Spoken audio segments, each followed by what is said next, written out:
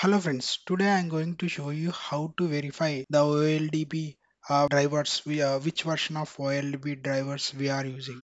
Whenever you install SSMS, by default Azure Data Studio and OLDB drivers will get installed. Okay, so here sometimes while troubleshooting connectivity issues or any performance kinds of issues, sometimes every driver it has own significance and features and fix of previous versions and unknown issues, like, right, we don't know that.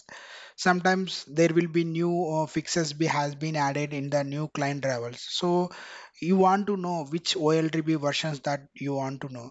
Okay, for that reason, if you wherever you install SSMS, you just go to here and go to Windows System 32, System 32, or sometimes in System 32, or sometimes syswow 64.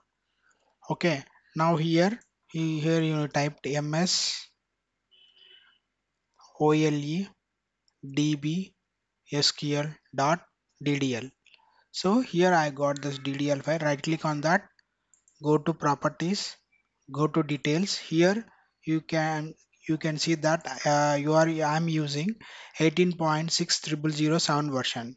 If you go to SQL server builds dot blogspot.com, so here I am standing in my 18 version also version.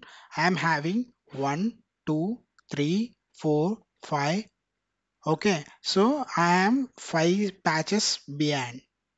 Okay, so the latest version in the here it is 19.320.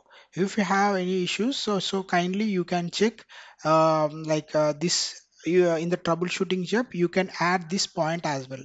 I hope you may like this video. Thank you. Bye.